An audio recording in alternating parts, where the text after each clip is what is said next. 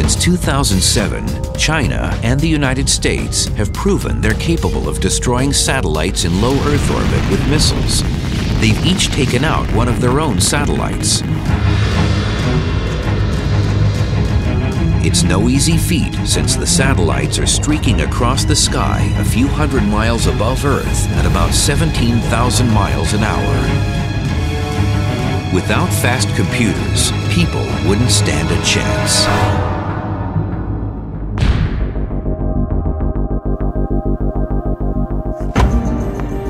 Hitting a satellite in space with a missile is as difficult as hitting someone else's tennis serve with yours.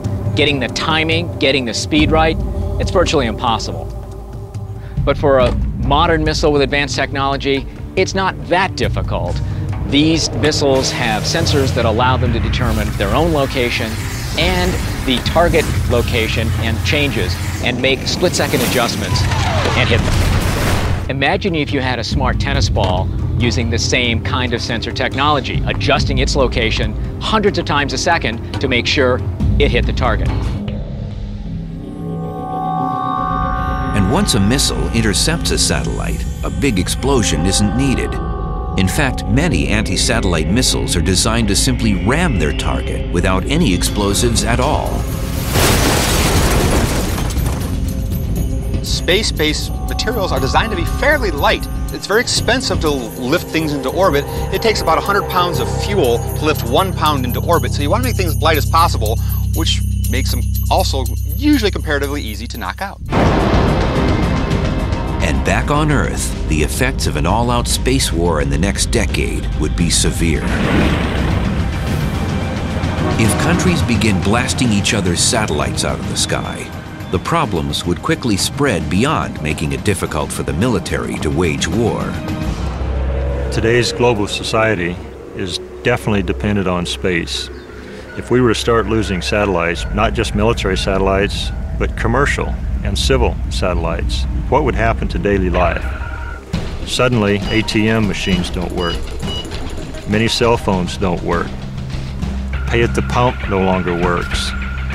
Financial transactions all over the world that use the GPS timing signal all of a sudden are disrupted. So the whole world slows down. And if a space war escalated totally out of control, missiles might carry nuclear warheads into space to make sure important targets were knocked out with a big blast. But you won't believe how different a nuclear blast in space looks, and how destructive it can still be back on Earth.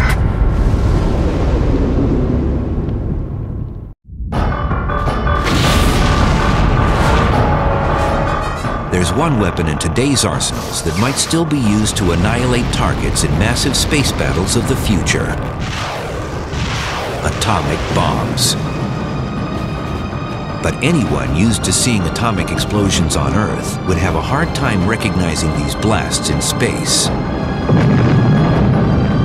One of the creepy things about exploding a nuclear weapon in space is it doesn't look like anything you'd expect.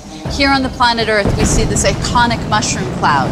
But in space, with no atmosphere, there's no cloud. Instead, you have an expanding bubble of radiation, a single flash of light, like a star, very small, going supernova.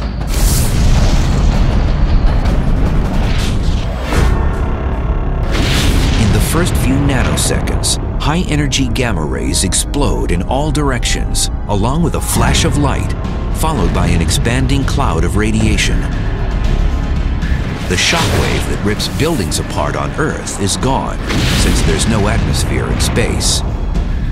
But the sphere of radiation expands faster and farther than on Earth. You can just think of almost like bullets, but they're radiation particles going out, and they will travel a long ways. Gamma rays, neutrons. They will penetrate satellites. Some go blasting right through. Others hit electronics and cause a lot of damage. With an average-sized nuclear bomb, any satellites within a 50-mile radius will be destroyed. But an atomic blast in space wouldn't just destroy equipment. Astronauts flying through the debris from an exploded nuclear weapon in space would be subject to extreme levels of radiation. In particular, there are gamma rays coming from radioactive decay of radioactive nuclei, and they can interact with skin and cause cancer. Also, there are energetic electrons and other particles coming from these radioactive nuclei, and all of these things are damaging to living tissue.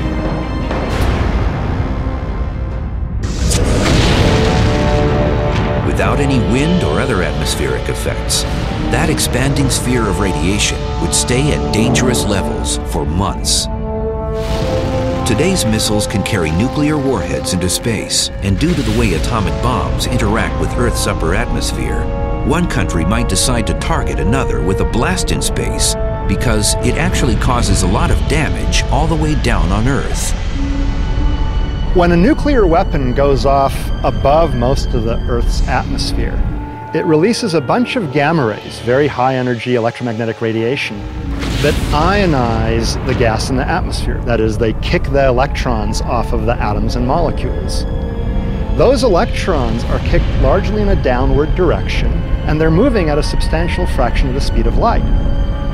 Now that creates an incredible electric current, and that can set up big voltage differences and big surges of current in electrical equipment here on Earth.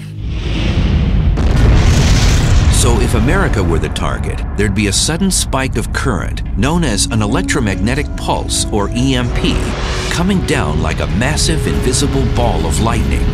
It destroys electronics and anything else carrying an electric current in an instant.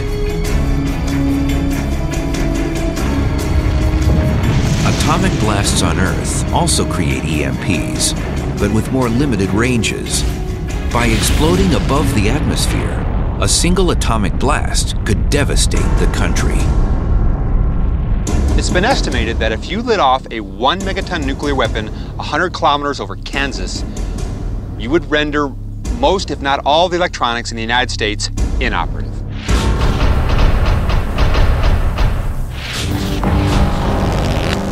The damage on Earth from atomic explosions in space isn't just theory. Starting in the late 1950s, during the height of the Cold War, both the United States and the former Soviet Union became the only nations to use space as a nuclear testing ground.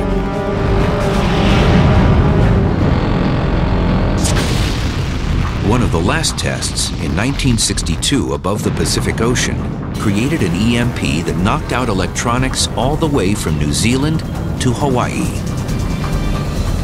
So you can affect a large area with these currents, these sharp currents, not just the immediate area right below the bomb.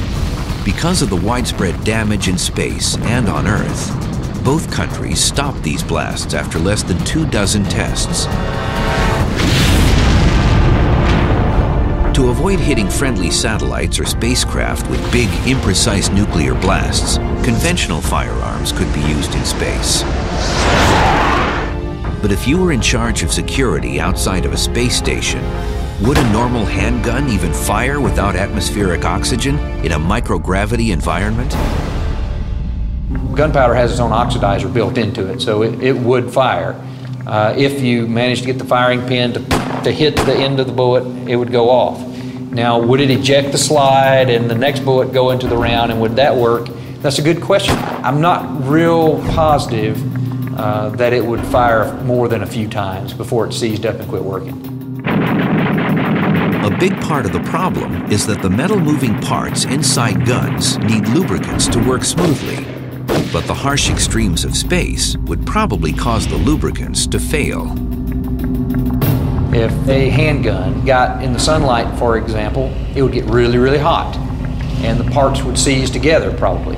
If it were not in the sunlight, it would get really, really cold, and the parts would seize together probably. And lubricants just have a hard time of working in the vacuum of space. The biggest problem is they bead up. They turn into little balls because there's no gravity or any other atmosphere that it can adhere to.